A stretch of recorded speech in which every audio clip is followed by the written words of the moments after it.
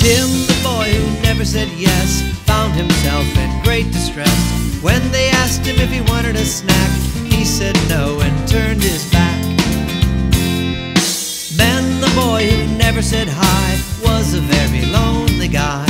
When they asked if he wanted to play, he said bye and walked away. He just walked away. Jill, the girl who never said please, found herself stuck in a tree. When she said, "Help me now," the other kids let her climb on down. Nancy, the girl who never said quit, had a very good time of it.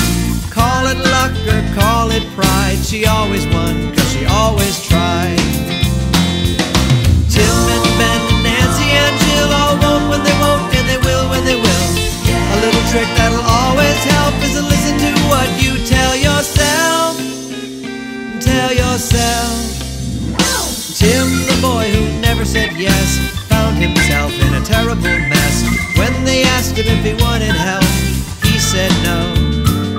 I guess I mean